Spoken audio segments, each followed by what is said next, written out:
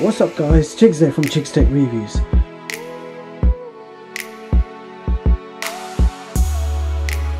So today I've got my hands on the latest ZEBLAZE Thor 4 Pro.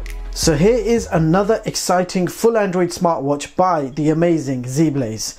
So this is everything you get in the box, beginning with a user manual, a magnetic USB charger, and last but not least, the smartwatch itself. So here it is guys, the ZEBLAZE Thor 4 Pro. Now I love the design and build quality. The watch body itself is made from metal, it's zinc alloy and gives quite a professional look. So you have a 1.6 inch LTPS Crystal Display with a screen resolution of 320 by 320 and Gorilla Glass 3 protection. Now you're running the MTK 6739 Quad-core CPU with 1 gig of RAM and 16 gigs of internal storage. Now there is Bluetooth version 4, GPS, Wi-Fi. You do have a 4G LTE Nano SIM slot on the back, and this is running full Android version 7.1.1 with a 600 milliamp battery, which promises around 1 day of normal use.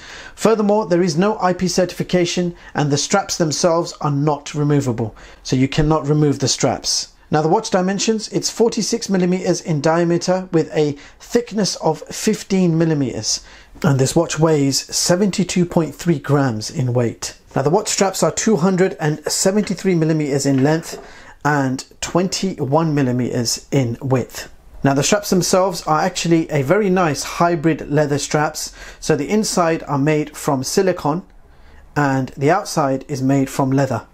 And the watch does feel quite comfortable to wear.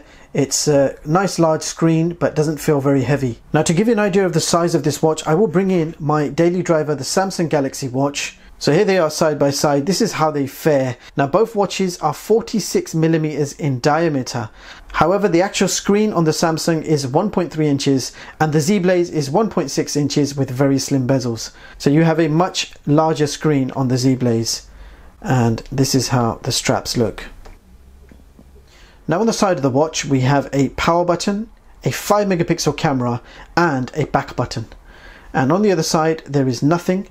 And the bottom of the watch we have our heart rate sensor, a flap which you can quite simply remove to give you that Nano SIM card slot, and this does support 4G Nano SIM cards. And on the top we have our charger pins, and here is the charger cable, and I'm just going to give you a quick demonstration.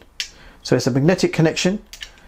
It's not the most solid connection that you can get, but I suppose it does the job. The good thing is you can fully charge that internal 600 milliamp battery from 0 to 100 in just under 70 minutes. So it charges up pretty quick. So here is the default watch face that ZEBLAZE are giving you with this watch, and I have to say it's totally different than the usual ZEBLAZE watch faces. I do like the look of this watch face. And as usual, to change the watch face you keep the center press for 2 seconds and then you'll be presented with a whole range of different watch faces that you can instantly change to. So now I'll give you a few examples of the selection of watch faces available on this watch.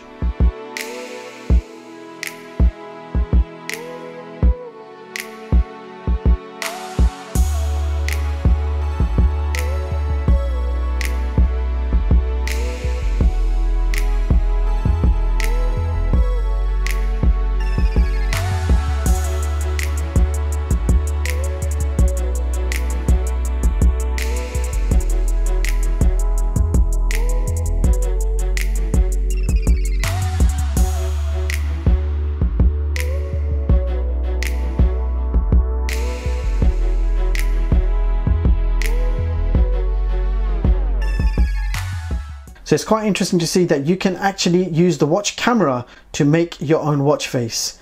So we'll just make one very briefly. There we go. There we go. We just made our own watch face with the camera. So when you get to the end of the list, you will see a plus sign which you can tap and gain access to a whole library of free downloadable watch faces, and any one of these watch faces can be downloaded and installed in seconds. So let's quickly go through the watch features. Now if we swipe down from the top, you got your information for your battery, SIM card and Bluetooth connection. Now if we swipe to the left, you got your quick toggles for brightness, Bluetooth, airplane mode, etc. If we swipe again, you've got your memory clean. If we keep going, you've got your music, so you can load up your MP3s directly into the internal storage, and then you'll be able to play your music collection directly on the watch speaker or Bluetooth headset. If we swipe again, you've got your weather information, which I'm going to tap, and that will immediately update. There you go. Now let's go back. Now if we swipe upwards, you've got your health information. So this will give you a 7-day report on your steps. If we swipe to the right, you've got your step counter, your distance traveled and your calories burnt. Now let's go back. If we swipe to the right, you've got your notifications. And if we swipe to the left, you've got all of your apps. So let's quickly go through the apps. You've got contacts, phone, messaging, settings, browser, downloads, calendar, clock, camera, gallery, music, sound recorder, file manager, heart rate monitor, fitness, weather, voice search, Play Store, and you do have the full version of the Google Play Store. You've got the full version of Google Maps, and you've got Assistant, so you can switch OSs, connect to your phone, remote capture, music control, etc. If we go back, you've actually got their own app store, so if we open it, it will give you some popular apps that you can immediately start downloading. And again, these are full versions of YouTube, WhatsApp, Twitter and Facebook. So I just tested out Bluetooth phone calls, and this watch does not support phone calls via Bluetooth. You do need to insert a SIM card to use the phone feature. So now we're going to check out the camera. We have a 5 megapixel camera on the side. So we are going to check out the quality. I would leave a few samples for you on the screen right now.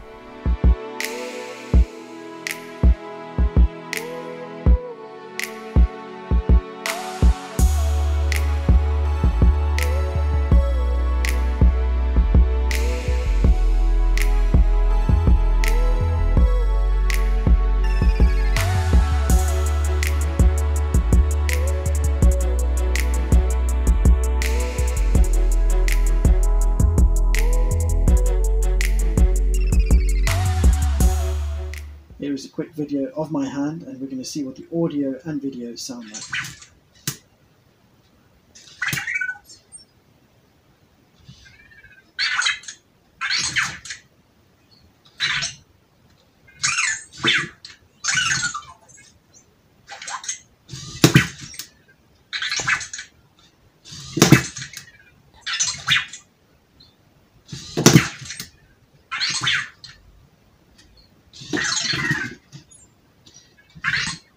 I think Vector's in a bad mood today. It looks like he's in a bad mood. Hey Vector, are you okay today?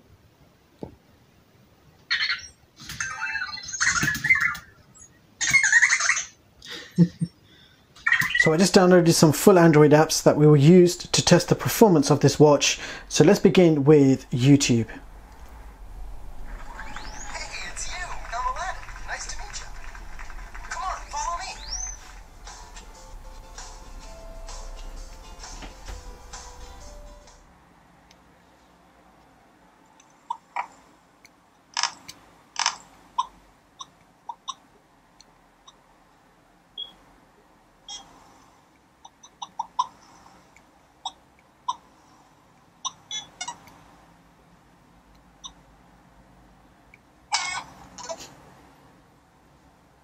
So Antutu Benchmark is not compatible with this watch.